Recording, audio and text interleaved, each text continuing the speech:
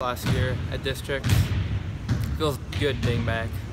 How big of a motivating factor was it that you missed out last year? It was huge. Really motivated me this year to go a little harder, a little more intense at practice, and get stuff done. You wrestled at 195 here down. Take us through the decision-making thought process to make that what weight you were going to focus in on. Beginning of the year I was in between wrestling 220 and 95, and I was 205 at the beginning of the year, so I felt like I'd be better at 95, especially since I made it as a sophomore at 95. What do you think are some of the things in your skill set that set you apart from some of your competition?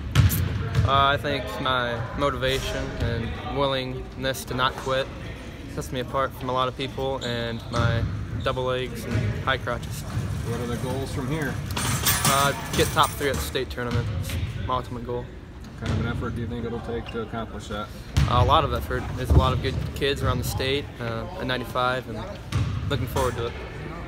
What's one thing from last year to this year that you think you've improved on the most? My explosion, getting up off the bottom a lot quicker. Thanks for your time. Congrats. Thank you.